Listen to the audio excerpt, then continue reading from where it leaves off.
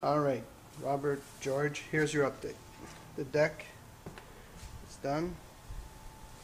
Over here I had to just sister it because I didn't want to mess with all this supporting triangles here that are all solid, so I just did lag bolts straight into there.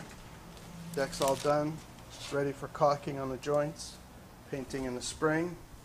In here, kitchen's been stripped. Pretty much.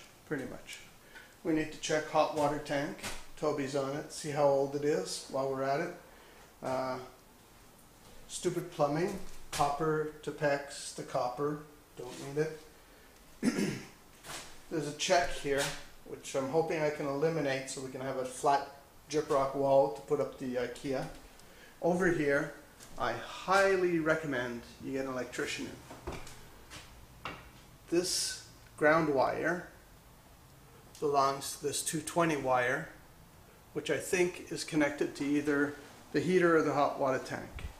Either way, it's not grounded and it's stripped out here. That's not how you do it. It's, you know, this is the stove, and that's not how you wire a stove. And this has been frayed, so you know what?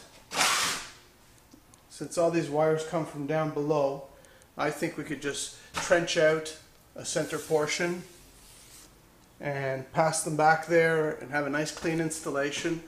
But I highly recommend you get the electrician in here for that. Old wires, I don't really want to mess with those.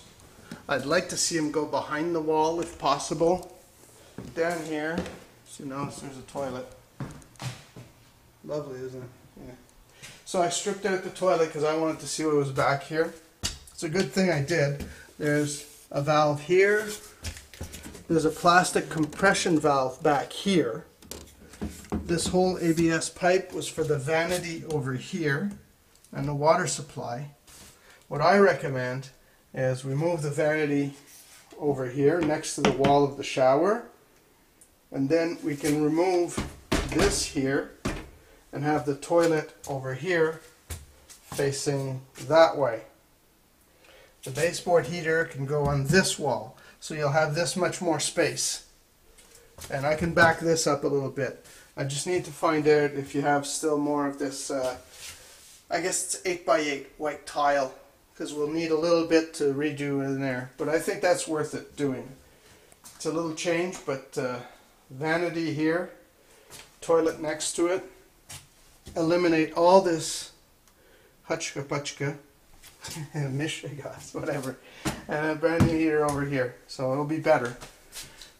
Let me know what you think.